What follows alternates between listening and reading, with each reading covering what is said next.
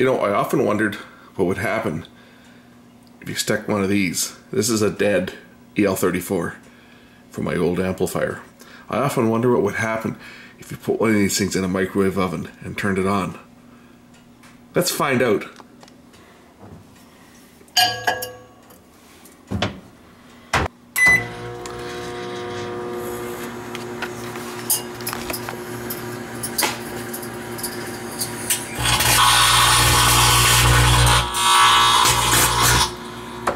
Cool.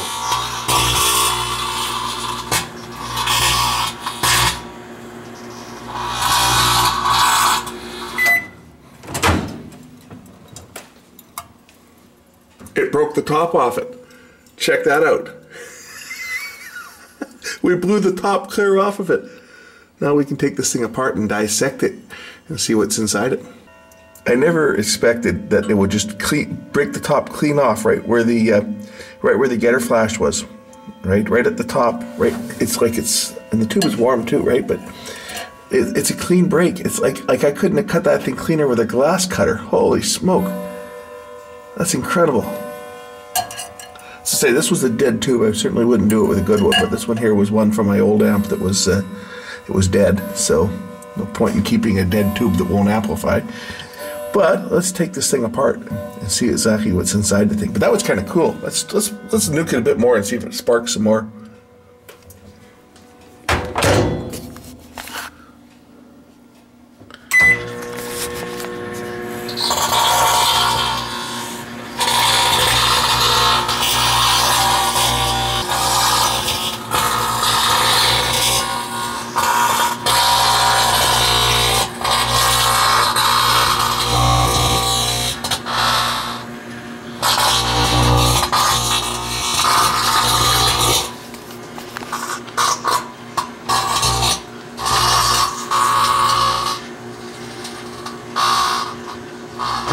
Okay, I don't want to burn out my microwave, but that's kind of cool. So we've got these, got this old vacuum tube here that I successfully de-topped in the microwave. I think what we'll do now is we'll open this thing up and take a look at the internal structure. So how I'm going to do that is I'm going to heat it up with a torch. And I'm going to hit it with ice. So I'm going to heat the glass up here, get the glass hot.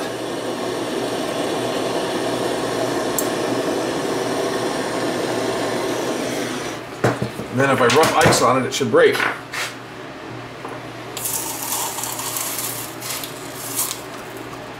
And that way I should be able to get the top off without the glass shattering too much, which I've now cooled it. And now I should be able to just remove the top. And I didn't create a big mess. Got a couple of little pieces of glass here that we'll clean up, and then we'll take a look at the structure of this old EL34B tube. Now, one thing a lot of people don't realize is that vacuum tubes are actually made by hand, and the person who made this actually numbers the pieces. If you look down here, you'll see that they've actually written in pencil a number on the top of the tube. This is all sealed inside. So these are actually constructed by craftsmen by hand in a factory before they're evacuated. They don't use machines to make vacuum tubes. This piece at the top here, this is called the getter. Let's clip that off.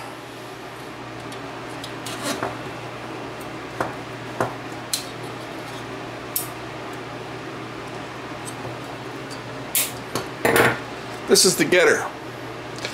Now what the getter does is once the air is evacuated out of the tube, they use an induction heater to heat this up. And what it does is the chemicals that are coated on the getter burn and create that silver coating you see around the inside of the tube on the dome, or it could be on the side.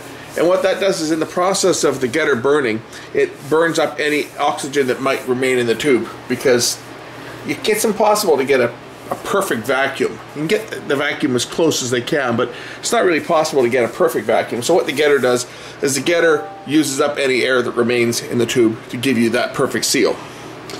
and it also continues to react with any air that might leak in. So if a seal is not perfect and over time a little bit of air does manage to gas in through the pins, for example, it will use up that oxygen. We're going to take off these. These are I forget what the name of these are. What they do is they displace electrons that are they're connected to the grid, and they suppress emission from the cathode coming off the top here. They're a suppressor grid. That's what they are. So we're going to take them off, and then we're going to take the tube apart. So let's just take this mica insulator off on the top. I want to show you what's on the inside. So we'll just cut this off.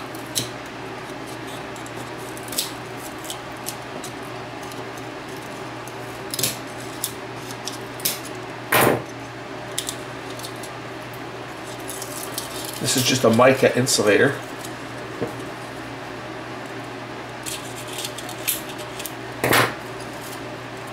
And what we'll see down inside the tube is we'll see the grid structure. Kind of a damaged one, but this is our plate, this outside cavity. This is where our high voltage is applied. The cathode is in the middle. I'm just going to open up the plate here. I'm just going to cut it so we can see the inside of it.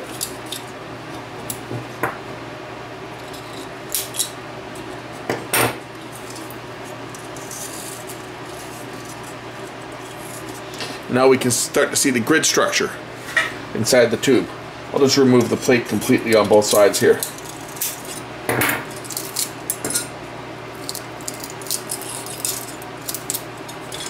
This is where your electrons bombard this when the tube is operating.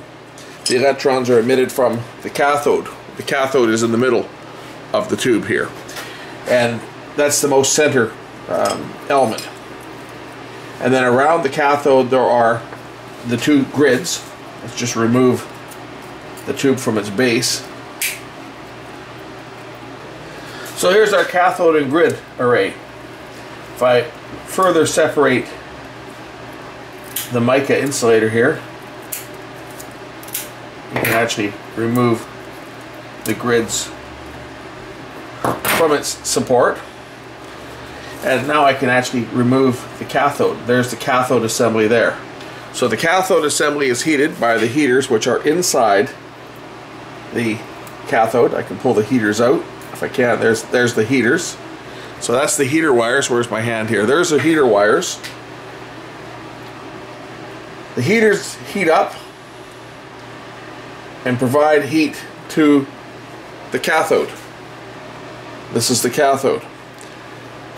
Electrons then stream out from the hot cathode into the control grids. And on this tube there are a couple of grids. This being a pentrode, there are 3 sets of grids. The innermost grid, the G2 grid, let's see if I can separate these grids here. And I apologize if I'm not on camera because I can't see what I'm doing. My big monitor doesn't work when I'm in 4K, so I'm just kind of guessing as to what is in frame. If I separate the grids here, there's one grid there. One grid, and then there's 2 more grids that are wound around. They're flat, and then just a spool of wire that runs around the grid. And if I can separate these grids so you can see what they look like.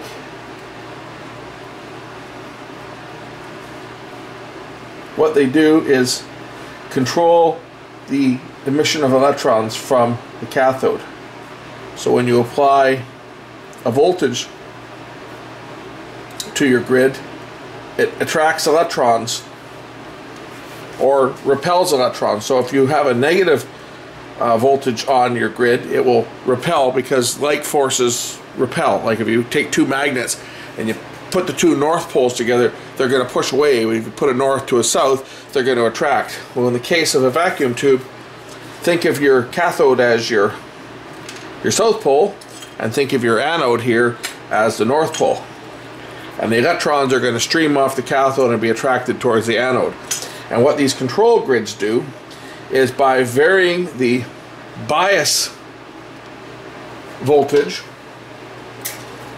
on the grids, if you increase your negative voltage on the grid, that the negative electrons will prevent the electrons from the cathode being attracted to the anode. And if you apply a more positive going voltage to the grid, well, they'll attract more electrons towards the anode. You might wonder why the electrons aren't attracted to the grid. What stops the electrons from hitting the grid and going down the grid? Well, nothing. Some of them do. But most of them are moving so fast at this point that they pass right through the grid, and then they're attracted to the more positively charged plate. So you don't have a lot of electrons that actually go into the grid itself. Most of them pass straight through it. The reason we have additional grids is to increase our gain. So in a triode, you have just one grid around your cathode and then your plate. That is the simplest tubes of tubes. It's called a triode because there are three components or three elements. You've got your cathode, you've got your grid, and you've got your plate. This is a pentrode. So a pentrode has 5 elements. It's got the cathode, it's got your first grid, it's got your second grid, and it's got your third grid. And how, depending on how the tube is wired or configured, a pentrode can operate in a couple different modes. It can operate in what's called an ultralinear mode, it can operate in a true pentrode mode, and it can operate as a triode. It all depends on how you apply voltage to that second grid, sometimes called G3 or G2. Now in a pentrode like this, the third screen, the outermost screen here, is typically tied to the cathode. This is your control screen, so it's held at a negative potential. And its job is to allow or to force electrons that pass through it that hit the plate from reflecting back. So as the electrons pass through the third screen on their way to the plate, sometimes they don't make it to the plate. Sometimes they bounce around, they hit other electrons because of course electrons repel each other. So other electrons that are arriving at the plate could repel electrons back towards the cathode. So once they pass through this last screen, the screen is negatively charged with respect to the plate. They actually prevent the electrons from going back and getting back to the control grid where they could influence the control grid. So this is more of a suppressor. It stops the electrons from going back. The third screen, or the third grid, is can be wired multiple ways. The G3 grid can be wired to your B+ source, which then it acts as an acceleration grid, turns the tube into what's called a pentrode. When the tube's operating as a pentrode, that positive charge will attract as electrons pass through the G2 or G1, depending on how you count. Some people count all the elements, so they consider the first element, the cathode, as the first, and then they would count it as G2, G3, and G4. Other people don't count the cathode, so then it's G1, G2, and G3. For simplicity, I'm going to refer to the main screen as G1, the accelerator screen as G2, and the suppressor screen as G3, this being the suppressor. So your G2 grid, if it's tied to your B+, which is full potential, it'll act as an acceleration grid and pull the electrons towards the plate. And if it is wired to the plate itself, in other words, if the G2 grid is tied directly to the plate on the plate side of the output transformer, because in pentrode mode it's supplied onto the B+ side of the output transformer. If it's supplied directly to the plate, it becomes null. It's now the same as the plate. It's the same potential as the plate, and the tube behaves more as a triode. The tube has less power, the tube has less gain. And then there's another mode that these can be wired called ultralinear, where they use a center tap off of the output transformer, which allows the G2 grid to float somewhere in between the plate potential and B+.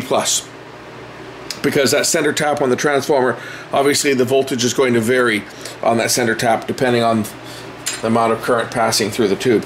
Anyway, that's pretty much it for the anatomy of a pentrode power tube. I'd say I was just going to throw this thing out, and I had this brainstorm that it might be a good idea to microwave this. Then we can take it apart and see what it looks like. I hope you enjoyed this one and my nonsense not knowing how the hell a tube works. Okay. Did it make any sense? Probably not. Catch you in the next one.